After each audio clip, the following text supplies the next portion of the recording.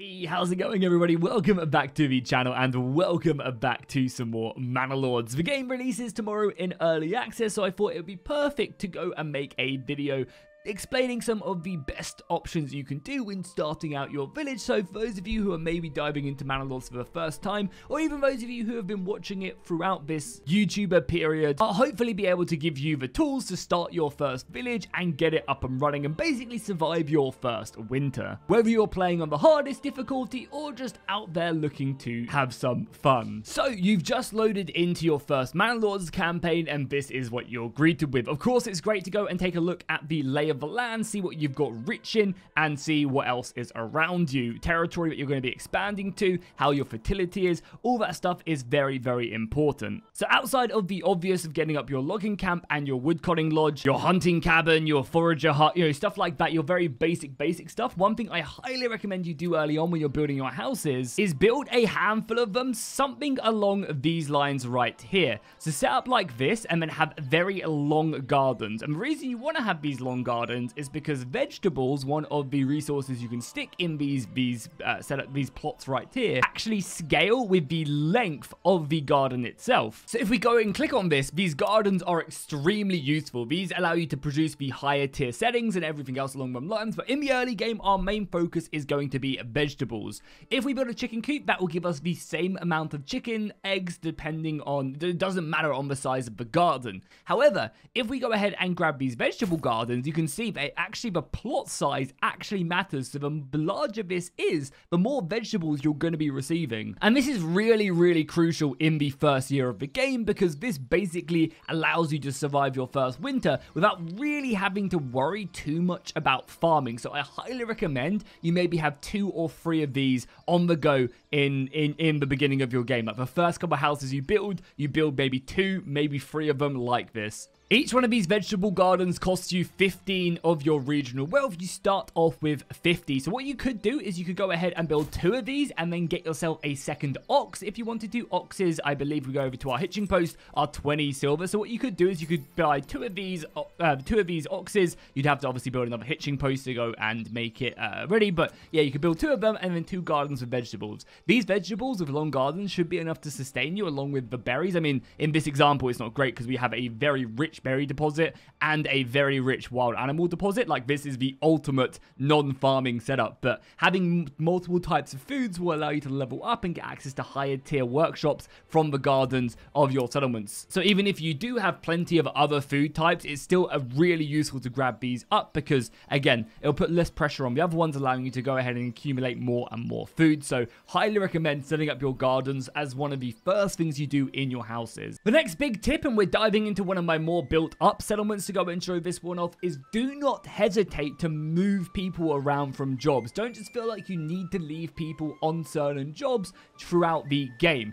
Really, some of the best ways to go ahead and start out, especially in the early game when you're low on families which work for jobs, is assigning them when and where you need them. For example, we are producing currently quite a lot of logging right here, so we actually don't need that many families on here. Maybe we have plenty and we're not planning on building. There's no reason to have these families working on the logging camp. Obviously, you need to make sure that you keep on and remembering that, oh yeah, I need to bring people back when our supplies are running a little bit low. But right now, these workers will be really useful elsewhere. Like we're running a little bit low on fuel. Maybe it's time to harvest. Like as you can see, I've got all these families in here ready to harvest in the farmhouse because it's harvesting season and we're going to want to forced harvest a few of these early on to get this working. But as soon as we're harvested and as soon as we've kind of tended to the fields, I'm going to take all of these people off and put them on other jobs because in the winter, they're not doing anything there. Maybe we necessarily don't need them. Again, especially in the early game, you're going to want to be micromanaging like onto the granary maybe to go and transport all the food. And then as soon as you've transported the food from the surrounding regions to the granary, you're going to immediately want to take that family off of the granary, put them something else because you just don't have the families in the early game to spare. Again, maybe I build up enough firewood right here and we just now necessarily don't need as many families on. on that resource. Again, the same with hunting. When you're running low on hunting, or maybe the berry deposit has run out, make sure you do take them families off of that so that, you know, they can go and work other jobs. It's a really important thing to understand in the early game, and basically requiring you to just do a little bit of micromanagement to make sure that your families are on the jobs they need to be. So just keep an eye on your resources, keep an eye on what families are working, what jobs. And a really, again, useful tip is press tab. Tab is an amazing tool because this shows you how many people and how many families are working in each of your buildings, so you can quite easily follow it. It shows you when you can upgrade certain buildings. It shows you when places have gardens that can be upgraded to certain stuff. Definitely my tip number 2 is make sure you use the tab button and you micromanage your families. You'll all of a sudden realize that you're getting in all the resources you need. And the game does a pretty good job, I feel like, of showing you when you do need certain resource up here with the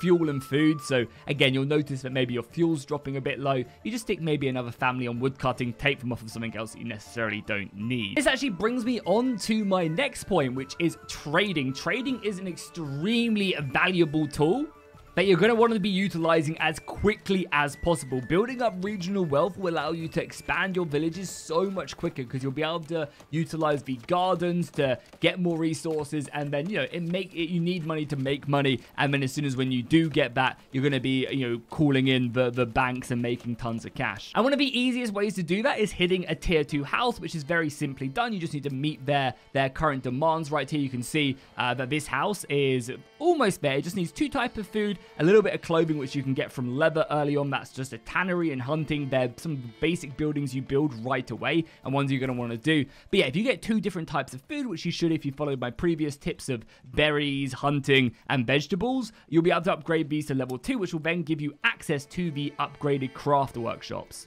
You can see, for example, this house is ready to upgrade, so upgrading that is, you know, a pretty easy task. And then, as I mentioned, when you hit tier 2, you're going to be able to start getting these upgraded workshops, and I highly recommend the first one you build is the Fletcher. Now, obviously, trade is going to change for the access, and I actually think has already traded, but this is a very, very useful job. If I find my Fletcher right here, you'll be able to see if we go to general, these guys are currently making a bows. So all the families here are making us war bows, which are really useful. And it's a super cheap resource because you don't need anything fancy whatsoever from the Fletcher shop. All they do is they take planks, which you'll be producing to get your church up and running. And all they use is they require planks, and then you're making war bows. This will be a great way of obviously supplementing your military early on, but also it will allow you to start selling them and building up regional wealth, which then you can in turn build more workshops. You can also then in turn upgrade and buy the stuff that you actually need. If we take a look at the trade and we go over here to the military, you are going to need to be able to spend a little bit of regional wealth, but you can do that by selling some stuff, which is not a bad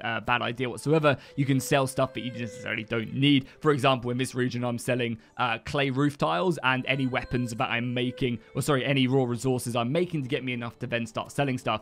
But yeah, you can see that we are just pumping out warbows. I have 1 Fletcher and I'm constantly selling warbows, and we're still running a surplus, which is very useful. And every time this is making me 5 for each warbow we sell. So this is a great way to make money in the early game. Granted, I think the developer has changed this slightly with a bit more of a supply and demand, but the idea still stands.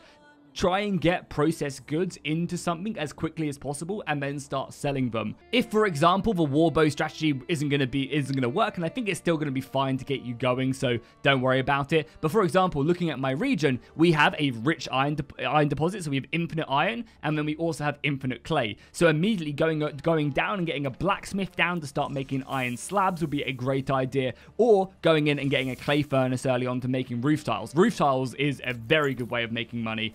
As you guys can see, it's actually a very, very good process good, and all it takes is a clay furnace. That's it. Clay furnace, which takes in fuel and clay, and that's literally it, and we're making 8 in export. You know, it's a very, very good way to make money. So please, you know, it might look a little bit intimidating, but try and get this stuff up where you can process goods and sell them as quickly as possible. Once again, we can stay in my save right here, and the next good tip is getting your manor house up early. The manor house is a very, very powerful tool because it does unlock your retinue, but it's pretty easy to get. You do have to hit the small village, which I believe is roughly around about a couple tier 2 buildings, but yeah, I I recommend rushing this as quickly as possible because this will give you access to the retinue, which are an extremely powerful unit. You can see my retinue are currently out hunting bandits, and it's very good to do this early. This elite squadron of soldiers is an extremely powerful unit. Granted, mine have now been upgraded, so you can see I've managed to upgrade these guys to 24 by building more garrison towers. But even at the base tier, even at the simple manor level, when you first build your manor, you get about 8 of these guys, unupgraded, but still extremely powerful. And the reason why you want to go and grab these guys as quickly as possible is so you can start clearing out a lot of the bandit camps. Bandit camps will spawn around the map, and they'll be basically extremely annoying to deal with. They'll start killing, stealing your supplies. Literally, look at that. They just stole a bunch of my supplies. And in the early game, you can't really afford for that to be a thing because, again, you start losing these supplies, and that might be the difference between you making it through the winter and you dying. As soon as you get this retinue unlocked, you're going to be able to start clearing them, and I recommend doing that just with the retinue. As long as you don't fatigue these guys, so you basically want to either walk them to where they're going or get them close enough so that it doesn't aggro the brigands, and then you go and rest them up to 100% of fatigue so they're ready to go. They will stomp them. Even like 8 of your retinue, you might lose 1 on an off chance, but for the most part you won't. So as soon as you get the retinue, you send them off to start clearing these bandit camps, because that will give you a lot of regional wealth, or it will give you more treasury to then upgrade your retinue. So then as soon as you get to 10 plus, there is no way you're going to lose a soldier from them. So it's a really good way of booming, getting loads of resources, again, to help you import the stuff you need to keep on upgrading. And I think the most important thing is it then also means that you don't have to send your militia to go and deal with these. One of the real downsides of sending a militia is it takes jobs away. For example, if I rally these 30 spearmen right here,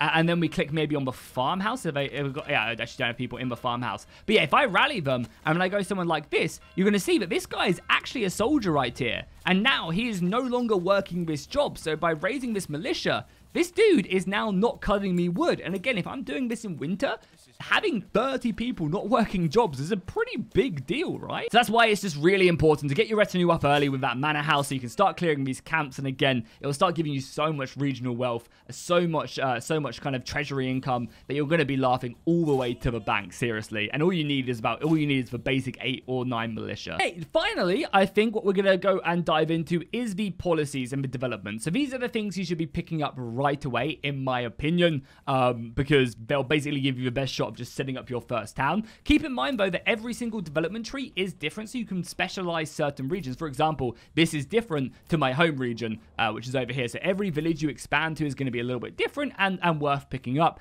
And this will be like good because you only get a certain amount of these upgrades every time you upgrade from a medium town to a large town, or vice versa. You're going to get a development point, and you don't really want to waste them. So what I recommend doing is, if you've got heavy farming and you want to go into farming early, I recommend picking up the heavy plow right away. This is going to allow you to go and use your ox to plow the fields. And I also, again, nice little bonus tip is I recommend you having longer fields rather than massive fields. I recommend, especially in the early game when you don't have a lot of families, have basically a field like these sizes. You know, maybe this is what you go for if you're planning on doing farming early with the heavy plow and a couple families. You will be fine. And again, when you're sowing, quickly to stick all your families on farming to get this done. And again, even if you're like kind of fully harvested, force harvest early as well. It will always harvest in autumn, but you can just like force harvest now. For example, you might miss out on a little bit of a wheat, but then families can kind of do this and then make it a little bit easier on you in autumn, so you're not that rushed to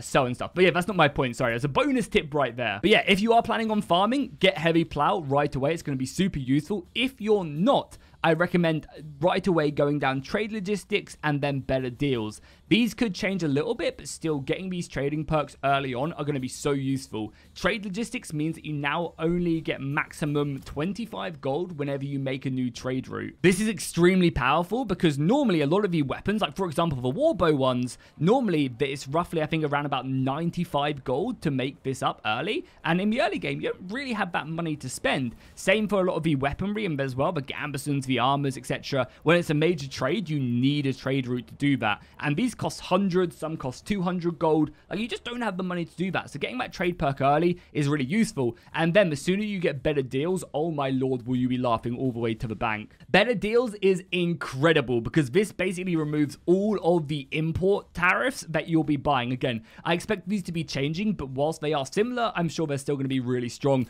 So basically what that means is normally you pay like 10 extra plus gold. So again, we'll take an example of barley. Barley is an extremely useful resource. If you're not going to have fertile lands, you're going to have a hard time getting it, and you need it to upgrade to tier 3 as quickly as possible, because the tier 2 villages want beer, and that's fair enough, right? But normally it costs you 12 gold to import a sack of barley. 12 gold. And if you're, for example, wanting to keep your stockpiles at around about 10 so you can keep the flow of alcohol to your village, that's going to be costing you 120 gold every time the trader comes to town. That's a lot of money, right? We would have to sell a ton of warbows to make that happen, right? We'd have to sell, 20 plus warbows? That's a lot of planks, etc. However, now that we've got that trade perk, we're going to be able to import that for 20 gold. That means we only have to sell 4 warbows to basically keep our barley stocks really, really healthy and sustain most of our village. Like having a 10 surplus will be enough to sustain my 100, 200 person village right there. And all we have to do for that is sell 4 warbows, so getting that perk right away is really important. I then maybe recommend going down the basic armory route because, again, this is a great resource you can sell. I guess it's a good idea if you have a rich iron deposit, grabbing this basic armory, probably around about maybe like 4th after these would be a really good idea. I recommend, unless you've got like a really rich berry deposit, and you've got really bad farming, I recommend probably avoiding the majority of this. I wouldn't go down any of the hunting stuff. It's just not that good, and you're limited on how many points you get, so you want to really specialize. The forest management is decent on a rich berry deposit if you need it. But again, these aren't very important. I recommend maybe specializing your second village in like beekeeping and then trading that stuff back. But yeah, for the most part, I recommend getting heavy plow, getting the trade perks right here, and then going down the armory and then selling it. And again, with Better Deals, you can also just import iron. So even if you don't have good iron, you could just honestly import iron. It's under commodity, no, it's under materials, right? You import iron for 3 gold, you make it into armor and helmets, and then you sell that for 6, right? And then you make a profit. And even the mail armor right here is worth 8. So again, if you upgrade a little bit more down to armory or even master armory worker, yeah, you just end up making so much money, and then you can start just importing everything you need, the different types of food, etc. And then you'll be in a very good spot, even with the trade changes. So that is going to do it for my video. Hopefully it helped out. Hopefully you guys have a better understanding. As I mentioned, just to quickly run through all the tips, get your long gardens up ASAP. The vegetables will be invaluable. They will take some time to grow, much like crops, but it's still going to be very, very useful. Obviously, micromanage your families as much as you can. Do not neglect your trade whatsoever. Getting that up and running is really useful, and you may feel like it's like a mid to late game thing, but the sooner you do it, the sooner you will be happy. Of course, your retinue is super important, and as you can see, we absolutely massacred them bandits right there very, very effectively. And again, my fatigue was really bad there. That's why we lost a soldier. But normally, as long as you rest up to 100% fatigue and you just walk to battle and you don't lose it, yeah, you'll be in a very, very good spot. And you pick the right perks, you'll have a way all the time. And again, as I said, I recommend doing all of that stuff for your first playthrough because it'll just give you the ropes. It will set you up, and you can really experiment with stuff later on. In maybe when you go ahead and build your second village in this region, you go ahead and conquer another region, and then you can really start to experiment with different perks and different setups and stuff. But yeah, for now, as I said, this is how I'd recommend kind of doing stuff with these smaller village plots. Are going to be really, really useful. And yeah, if you guys enjoyed this, make sure you drop a like and a comment down below. I've got an entire Let's Play on the game if you're interested in that. I'll see you guys in the next